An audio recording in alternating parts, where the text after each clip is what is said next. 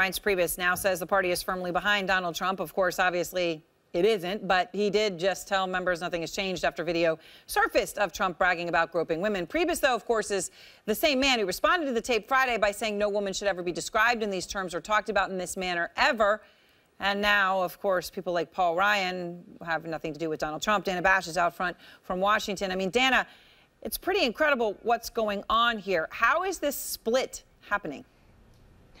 Well, let's just start with Reince Priebus. You're right. He was very harsh in his statement on Friday night after this tape came out. He wasn't involved in debate prep as he had been after that.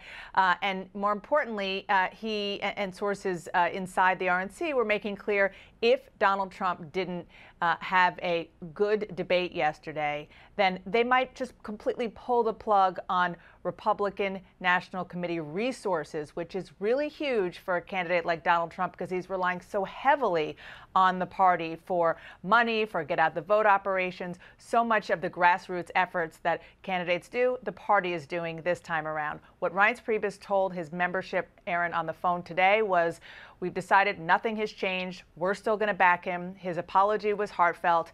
That's what his message was. I can tell you, I'm just going to translate for you now. Donald Trump didn't melt down on the stage, and because of that, Reince Priebus and the RNC feels like they have to stick with him, despite the fact that they certainly were not happy about that tape.